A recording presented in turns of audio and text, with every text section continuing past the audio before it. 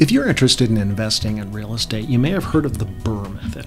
It's buy, rehab, rent, refinance, repeat.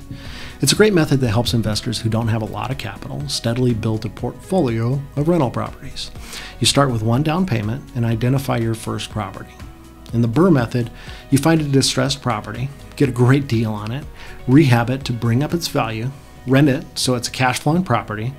You refinance it based on its new improved value and use the increased equity that you pulled using the refi to invest in the down payment on your next property. And that's the BRRRR method. Today we're going to bring back a previous episode from when the podcast was audio only. And it was an episode where I interviewed a friend and client of mine, Chris Koning. Now Chris invests using a modified BRRRR style. He's not buying distressed properties, but he's using leverage. He's refinancing his existing rental properties to fund his next purchases. So in today's episode, we're going to talk to a Purple Heart, retired Iraq War veteran turned grade school teacher who bought his first home with an FHA loan and over time turned it into a substantial real estate portfolio, which when we recorded this episode in May of 2023, Chris owns 7 doors in 2 states, plus his residence in California. But since this episode, Chris has purchased 2 more doors in a 3rd state, bringing his total to 9 doors, plus his residence. So join us today as we learn from my buddy Chris Koning how a school teacher built his real estate portfolio on State 48 Homeowner. Hi, I'm Kenny Klaus, and this is State 48 Homeowner. So I am incredibly excited about today's podcast episode because so often as we're talking with people about real estate as an investment strategy, not just the home that we live in, but additional investment properties, people often have a limiting belief that they can't afford to get into it. And that's why I'm excited about today's guest. He is an Iraq War veteran where he earned a Purple Heart serving his country. He's a grade school teacher. And he is qualified to be on the podcast because he is an Arizona homeowner. He just doesn't live here. I've known Chris since he was a junior hire, and I'm excited to talk about his journey as a teacher who built a substantial real estate portfolio. Welcome to State 48 Homeowner, Chris Koning. Thank you. Thank you. So you are a school teacher, and you are on a spring break right now. Yep. And you and your wife have an adorable little girl that didn't sleep through the night last night.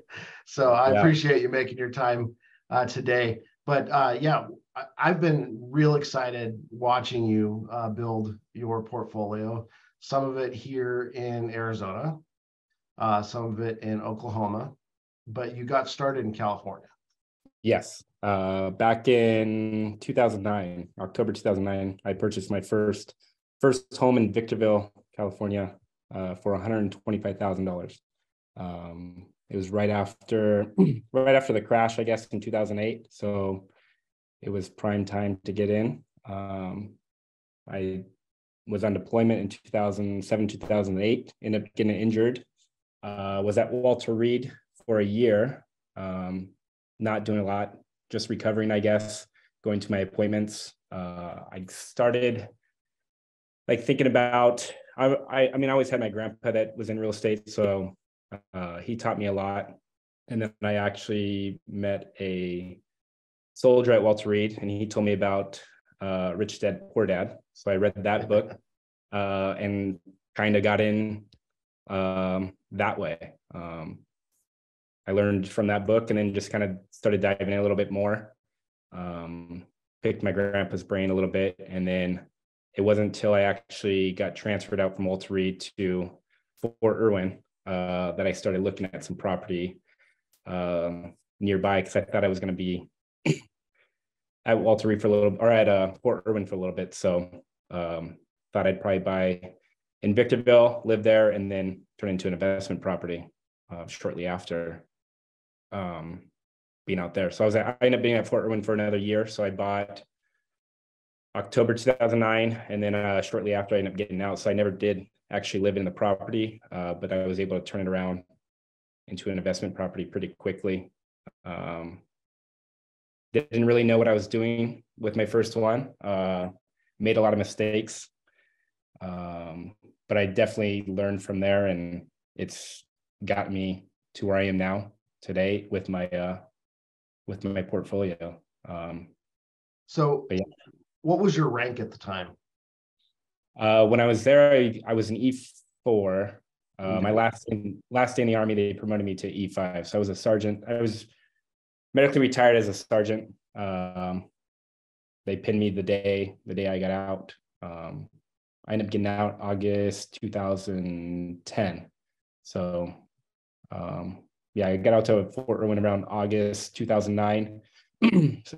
Started looking around. I looked in Barstow, but Barstow is just, it's pretty far out there. yeah, I mean, Barstow is right outside Fort Irwin. So I went a little farther down the 15 to Victorville, and found a single family home. They were going pretty quick. I remember I don't remember putting the offer in. My agent just got to the point of she was just putting like offers in because they were going so quickly. Yeah. She called me. I remember I was in Chino. It was on a weekend visiting my dad. And she called and said, "We got the house." I said, "What house?" She said, "Oh, I put an offer in because it was just going so quickly. It was listed for 124.9 and we got it for 125. 4-bed, 2-bed house, 1,800 square feet. So yeah, got in there, actually did some of the like work on myself. Had an Army buddy come down with me, a buddy from high school come up. We put in blinds, fixed up some things, and then was planning on staying there for the time I was at Fort Irwin, and then ended up getting quickly out. So then I just turned it into a rental property. And did you self-manage it, or did you have a no, I was recommended a property manager from the agency I bought it from, Century 21. So I got in through that. Luckily, got a really good property manager. I was with him the whole time that I had that property in Victorville. And like I said, I made some mistakes along the way. I didn't know how to run the numbers correctly. Because the first probably, I'd say 3-4 years, the cash flow is negative, but I was just happy to have a property. Used FHA the first time with 3.5% down. So the initial investment on it was about 12 to 14,000 I had to put in. Mm-hmm. Remember at the time, I didn't have like a lot of wiggle room. And here I was just putting all my chips in. But I had a property, and that's what I was happy about. So I've learned a lot since 2009 on running the numbers, making sure it works, and you've helped me a lot along the way too, providing a lot of insight on what to do, what not to do, and really it comes down to just the numbers game, making sure that the numbers work. Because yeah, you can like a property and want to get in, but if the numbers don't work, it's not worth it. So what? So you started that was back in 2009, right? Correct. And when did you get your second property? Second property didn't come till 2000. It was probably around 2017. So it was a fair amount of time. Now you were busy in the middle there. You kind of took that GI Bill and went to town with college, right? Yeah. So after I got out of the Army, I moved to Hawaii for a little bit, 6-7 months, just to live life a little bit. Then got back and started school. I was living down in Newport Beach. Started going to school at a local junior college there. Ended up transferring down to San Diego State, and then got my bachelor's degree at San Diego State, and then continued on to the University of San Diego to get my master's and my teaching credential.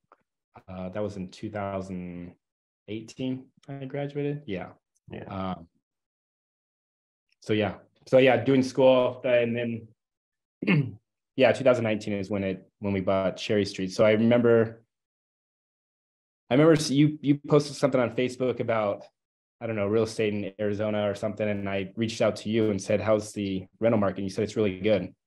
So we started talking a little bit. I started talking to a lender that we've used now for pretty much all our refinances and all our purchases too. I think that's one thing good about getting in real estate is finding those people that are on your team, building your team.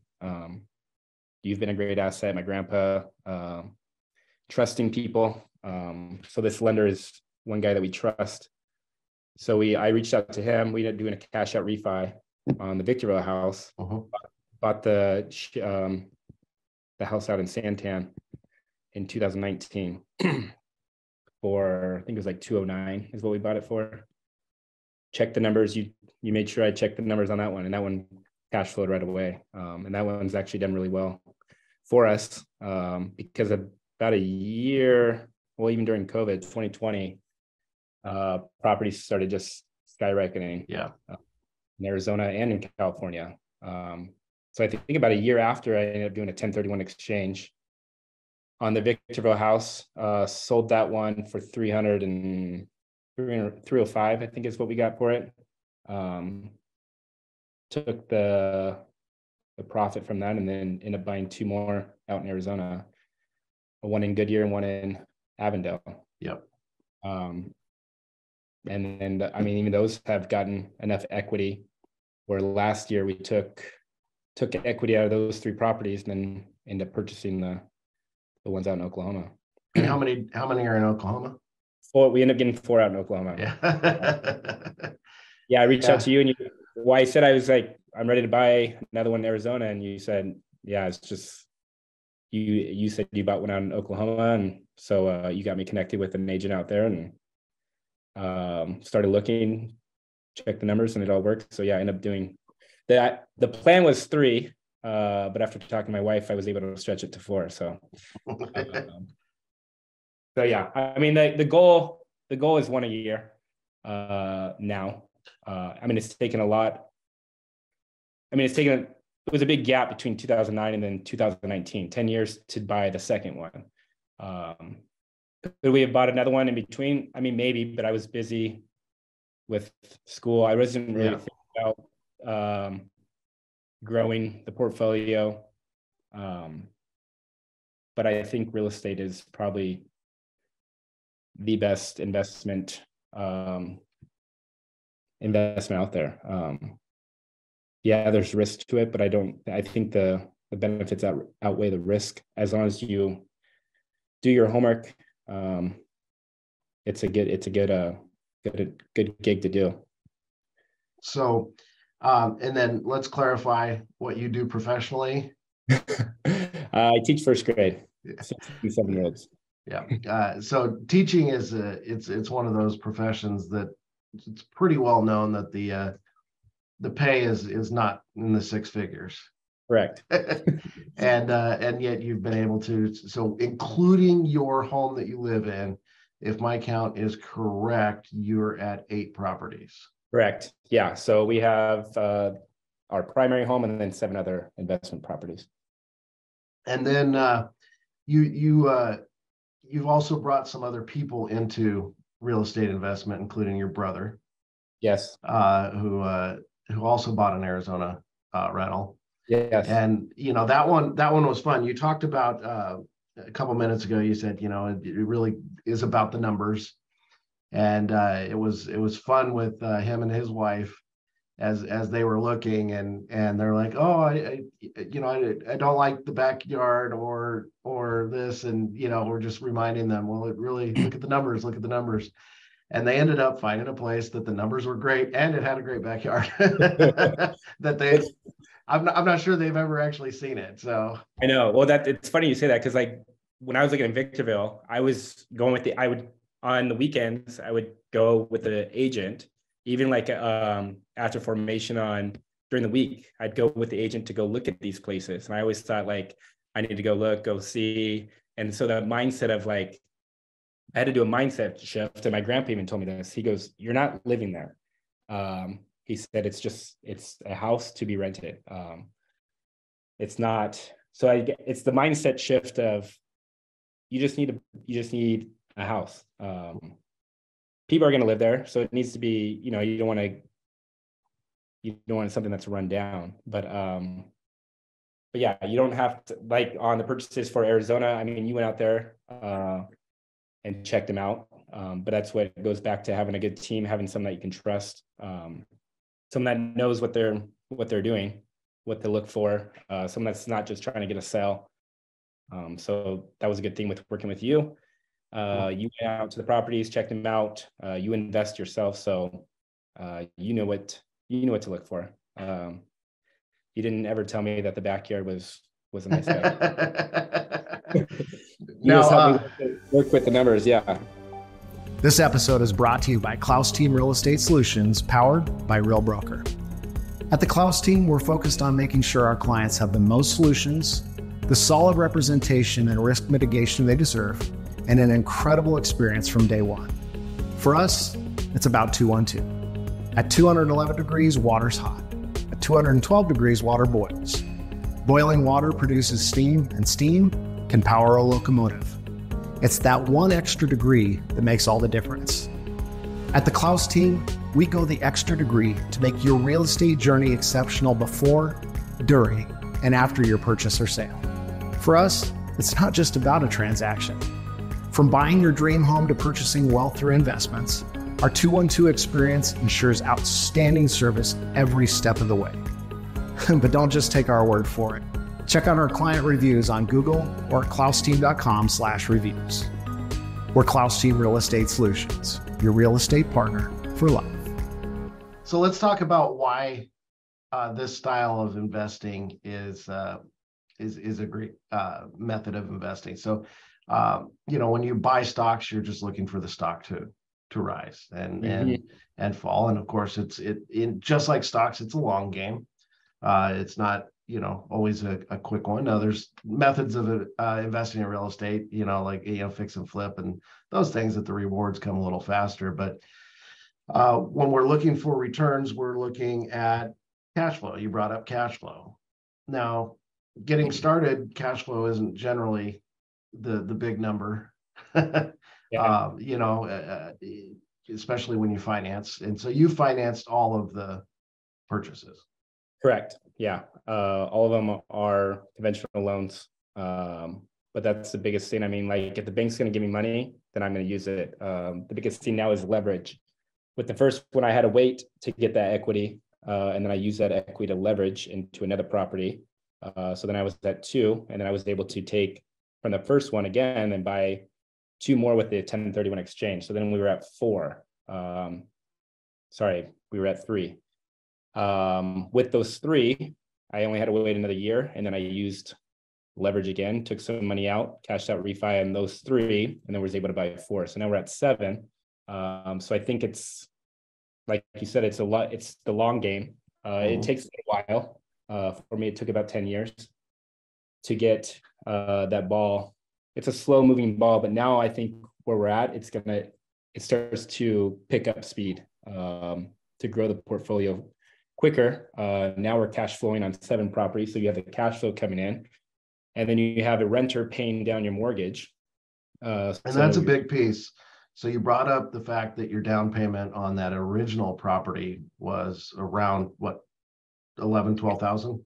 Yeah. I mean, 3.5% FHA. So it wasn't a lot. The initial investment into where we are now, I still kind of laugh about it. Like, here I put, 12, 14,000 in, and then now have grown into having 7 properties. I mean, yeah, we have mortgages still on those properties, but I mean, over $1 million in homes from a $125,000 house that I bought back in 2009. Mm-hmm. So yeah, so it's the long game. Because people could be scared. Well, I don't know what's going to happen with the market. I mean, I don't know what's going to happen with the market, but it's still, if you buy and hold, if the numbers are working, buy and hold is what it is. As long as the rent pays your mortgage, then then you should be good. Because the housing market might fluctuate. It might lose some value, but the rental market doesn't really follow what the housing market. It's not as quickly, I guess. And the rental market's been really well lately. I think it's going to start flattening out a little bit, but overall, we've every year we've been able to increase rent, which also makes that gap of cash flow more. Take the cash flow, put it away, and just keep buying. And you're funding quite a impressive retirement with that. How old are you now? 35. 35. Yes. And you have over $1 million in real estate. Yes. And so did you put cash into any of the other purchases? So a lot of it was just using the cash out refi. We've maybe had to put, a couple grand here or there if we went over. There's been some repairs, but that's just the name of the game. You're going to have repairs along the way with these houses. But and that's something you've worked into your spreadsheet for each of those properties is counting on that. And so, when we look at how much we're going to charge for rent, we need to make sure that we're not only covering the mortgage and taxes and insurance and vacancies and repairs and those kinds of things to make sure that it's still a positive cash flow. Yeah, and that's the thing. Doing your homework, making sure the numbers work is what we keep saying it, but it just comes down to a numbers game. It's not about if the one room has blue paint on the wall or if it has a big backyard with grass and a waterfall or whatever. It's what it comes down to is, do the numbers work? And it's a simple formula. You just plug it in, and that's what it comes down to. Have you had any nightmares with tenants? Just recently we had just one not pay. I guess we just had to do an eviction in Arizona. It's still, the eviction has gone through, so now it's just quick turnaround. Get it rent ready, get a new tenant in there. You hope that your property managers check, make sure they do the background checks. So you hope that your tenant is going to be good, but sometimes you just come around. And sometimes things happen in their lives too, and things change. I had a similar experience in Oklahoma where we got they moved in mid-month, so I got that first half of a month, and then they paid on the first, and then never heard from them again. Yeah. And so it basically took the property out of cash flow for a couple months while we worked through that. And then some repairs, my property manager called me and said, "Hey, we finally got in. Now, did you have a stove and a fridge?" I said, "I heard the word did." And had to repair a couple doors and things like that. But other than that, things have, I think people think that it's a lot more of a headache than it actually is. It's really not. You can get word of mouth from people about property managers. Google search. You can read the reviews. It's pretty easy to, interview. You can call and interview property managers to see what fits what you want. But I think across the board, it's usually about a 10% fee. But I think it's more than what's the word I'm looking for? It's well, it takes you from being an active investor to a passive investor, and right. When we look at you talked about rich dad, poor dad. A lot of that is looking for these passive income streams, and it really becomes quite passive when you have a property manager taking care of everything for you, and every now and then you got to get involved again, but you're able to see your money work for you, and instead of you working for your money. Well, yeah, and because with teaching, there's no way I could manage an eviction and teach 6 and 7 year olds all day. So and find the tenants and interview them and do background checks and make repairs and respond quickly and those kinds of things. Yep. So you went to Oklahoma as well. So you now pay taxes in 3 states. Right. Yeah. California, Arizona, and Oklahoma. But it's funny how it's full circle. I was just talking to an Army buddy because I did my basic training out in Fort Sill, Oklahoma. Okay. And I was just talking to him and I said, hey, did I tell you I bought some more property? He said, no. He said, where at? I said, Oklahoma. And he laughed. I said, no, I'm not joking. And he's like, just funny that we're back in Oklahoma. I haven't been back to Oklahoma since basic training, but I have 4 I've never been. But I mean, that's the good thing now with, I mean, the internet and everything. You can just look at pictures. You don't have to go to look at these properties. And just having good people on the ground, building that team, that trust, it helps. You're the one that got me in contact with the agent out there, and he invests himself. He buys real estate. So I think that's a key point, is finding an agent that also invests, because they know the game, they know what to do, they know what to look for. Yeah, and you said building a team, including the lender. I think it's important and a lot easier when they're real estate investors as well, because they understand the language a little bit more. It's easier to have those conversations with them as well. Yeah, so I agree. All right, well, Chris, thank you so much for taking the time to share your story. I think it's pretty cool, and I hope that people can come away understanding that you built a real estate empire as an E5 elementary school teacher. Yeah, no, it's I mean, I've been very blessed with the life I've been given, but I think it's just using the tools, learning about it. That's one thing I've learned about real estate investing, is you'll find people that are just more than happy to share information. It's not like a cutthroat like competition where I'm not going to tell you where to go buy because I'm going to buy there. No, there's enough real estate out there to share the wealth with others.